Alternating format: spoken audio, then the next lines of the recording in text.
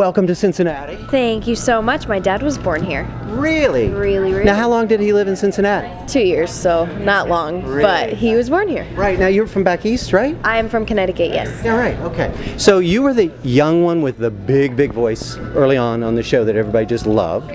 When you look back at that experience now, does it seem like a blur?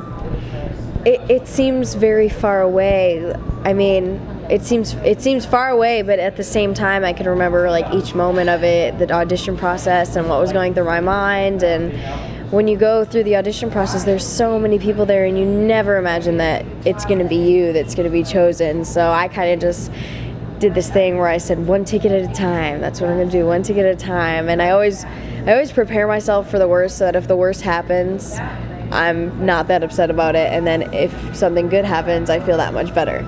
So it's a blur in the fact that I can't believe it even happened, and I can't believe that I'm here now. Now, were you tutored or when you were out, or did you have to go back to high school? What happened after the show?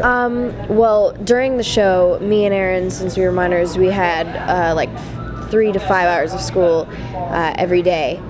So I was in my senior year of high school when I was coming into the show, so I was able to finish that, and right before the tour started, I was actually able to go back home and attend my graduation. And how was that? I mean, how did your friends back at school, when you got back, how did they treat you? Well, I decided to keep it a surprise, so I didn't tell any of my friends that I was coming back. So when I told one of my best friends, Christine, I said, okay, I'm sending you a graduation gift, and it's gonna come FedExed. And so I came home and I had my parents call her and stall her on the phone while I drove over to her house.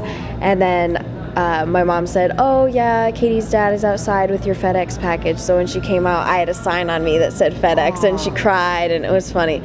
But yeah, everybody's back home. My friends still treat me the same, which is great. So I still have that kind of sense of normalcy. Good. All right, let's do a couple of listener questions here, okay?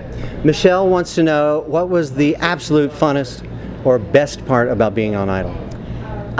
Being able to meet all these amazing people. I mean, the top 10 idols and all the other idols that I was able to meet are amazing people, and these guys that I've been on tour with are like my best friends, so it's going to be hard leaving them tomorrow. Oh wait, tomorrow is the final day of the tour? The last day of the tour is tomorrow. So what happens to Katie then? I'm moving to Los Angeles, and I'm going to be writing and hopefully putting out an album. I don't care how long it takes, but I'm going to do it. Good for you. Teddy, have there been any relationships that have sparked because of American Idol?